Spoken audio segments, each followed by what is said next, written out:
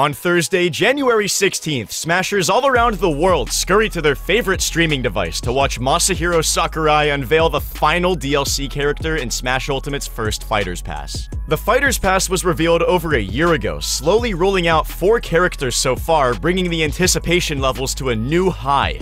Starting with Persona 5's Joker, every DLC character so far has represented a third-party gaming franchise, and many have been completely unexpected as well. Before the presentation stream aired, eager fans noticed a cryptic Twitter video from the team behind Devil May Cry, mentioning that January 16th, the same day as the Smash presentation, would be an important date for DMC fans to watch. This made many people believe that there had to be a connection, and that the DMC protagonist Dante would be the new DLC character.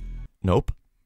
It was Byleth. Hey, thanks for watching, guys, and make sure to subscribe to ProGuides and click that— Okay, so the presentation revealed that the final Fighters Pass character was Byleth, the protagonist from Nintendo's Fire Emblem Three Houses. This came as a disappointment to many fans, as Fire Emblem is already a heavily represented first-party franchise in Smash Ultimate. Whether you're excited or disappointed, Sakurai and the devs put a lot of effort into making Byleth an interesting character that stands out among the other Fire Emblem reps. In his presentation of the character, we got a chance to see most of Byleth's moveset, and in this video, we're gonna share our perspective on every move and the character's overall viability. Make sure you guys check us out on our website, ProGuides.com. There you'll find our tier list, fully stocked with character guides and information, as well as our Play with Pros feature, which connects you with experienced coaches. If that's not enough, we've even got exclusive pro courses with top players like MKLeo, so check out ProGuides.com as soon as you finish this video. So to analyze each of Byleth's moves, we'll be looking at the segment where Sakurai demonstrates the character in live gameplay. Unfortunately, the very first thing he says about Byleth is that their mobility is low. Sakurai goes on to mention that Byleth is only slightly slower than Robin, who is among the slowest characters in the game. Having slow movement is typically a sign of a weaker character competitively, but this is most likely referring to Byleth's ground speed, and it's hard to tell just how fast they are in the air. Wolf, for example, is very slow on the ground but has great aerial mobility, so he manages to be a top-tier character even with slow run speed. From here, Sakurai goes on to add that Byleth's grab lacks range, leading to his description of their distance demon archetype. I guess that's one way to make a zoner sound cool. Basically, he's saying that they have lots of range on their attacks and are designed to excel in the mid-range. Next, he moves on to talk about Byleth's default weapon, the Sword of the Creator, which they use for their jabs, tilts, up smash, up air, and up special. Looking at Byleth's jab, we can see that it starts with a close-range punch and kick, which lead to a flurry attack with the sword's whip. This flurry is most likely a multi-jab, and it hits at a rather impressive range. Typically, it won't be worthwhile to go for a multi-jab if the initial hits aren't connecting, but the range on this move might make it useful for covering ledge options. Thanks to @Ruben_doll on Twitter, we actually have some frame data for Byleth's moveset. Please keep in mind that these numbers are all based on a pre-release demonstration video, so they may not be 100% accurate. Byleth's jab 1 appears to come out on frame 4, which isn't particularly fast, but still quick enough for a range character. For reference, Cloud's jab is also frame 4. Next, we get a look at Byleth's forward tilt. This move appears to come out on frame 8, making it a bit slow. It does, however, have quite a large range, hitting both in front of and seemingly slightly above Byleth. Depending on how much end lag it has, this forward tilt may be a good option to pressure shields, and it could have kill potential as well, similar to Ike's. It seems to have pretty good horizontal knockback, which increases the chances that it'll be a good KO option and hit opponents off stage. Here's Byleth's up tilt. It also appears to be a bit slow at frame 9, but it clearly has impressive range like forward tilt. This up tilt will almost definitely hit platforms above Byleth, and will likely be a great move to trap landings with as well. Byleth's down tilt also uses the sword's whip feature, sweeping across the ground. We see this move connect later in the video, and it appears to come out on frame 13, which is quite slower than we'd like to see for a move like this. Here we can see it deals 8 damage to Kirby, and it launches him straight upwards, likely having some combo potential. Sakurai shows this move seemingly comboing into both up B and neutral air later in the video, which doesn't look quite like a true combo, but it definitely has potential.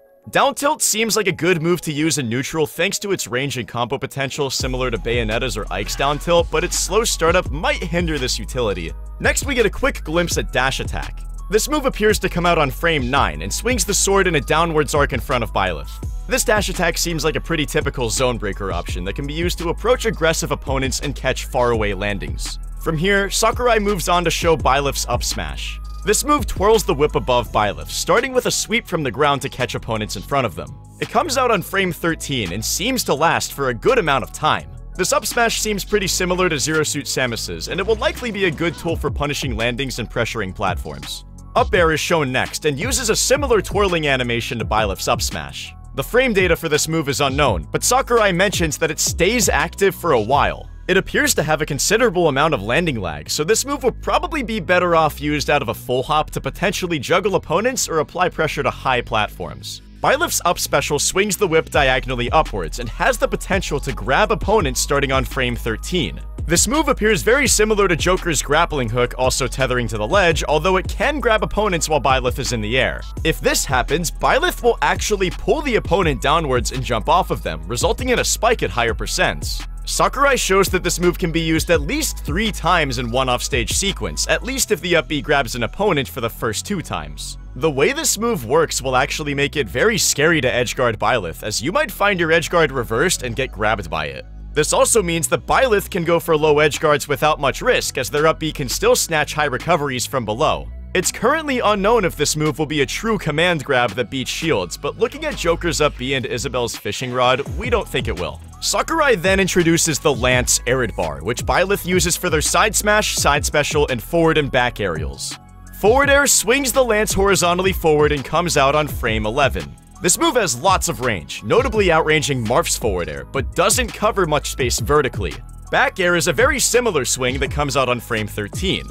The range on these aerials will help Byleth outspace most characters, but lacking vertical range will make them less versatile, like the Belmont's aerials. At frame 11 and 13, these are also quite slow. Byleth's forward smash thrusts the Lance forward and can be angled up or down. This move comes out on frame 23, which is quite sluggish, and Sakurai shows that it's strongest at the tip.